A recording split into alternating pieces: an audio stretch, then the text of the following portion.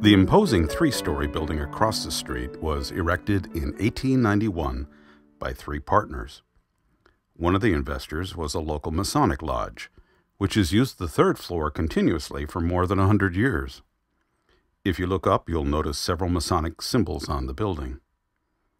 Jacob Klossner, a hardware merchant, used the ground floor for his store.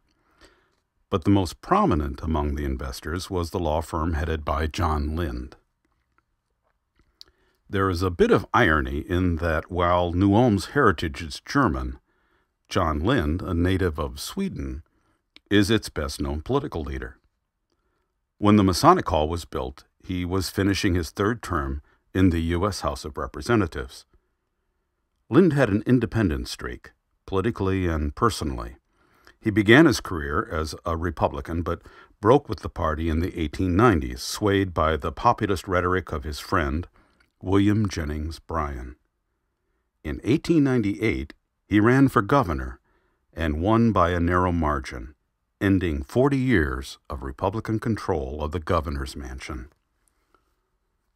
When word of Lind's victory came across the telegraph wires, a crowd gathered in the street in front of the Masonic Block, while a band played a serenade to the new governor of Minnesota.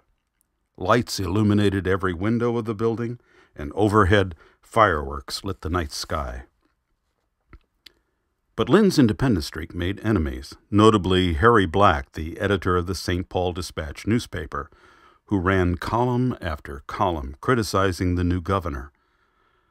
When Lind narrowly lost his re-election bid 2 years later, his first act was to march down to the Dispatch's offices to confront the editor.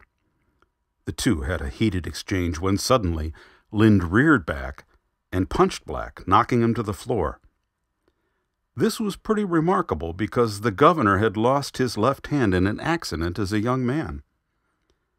As the New Ulm newspaper noted, he led with his right for obvious reasons. The Masonic Block was designed by Mankato architect Frank Thayer, who had completed work on Lind's home only a few years earlier. Thayer designed many prominent buildings in southern Minnesota, including the Park Hotel in St. James and the Murray County Courthouse in Slayton. Both are listed on the National Register of Historic Places. While you are in New Ulm, I encourage you to visit the Lind home, which is still standing on the corner of Center and North State Streets. After he lost the governor's race, Lind continued to stay active politically, serving again in Congress from 1903 to 1905. To the end of his career, Lind remained a maverick, independent, and fiercely committed to his principles.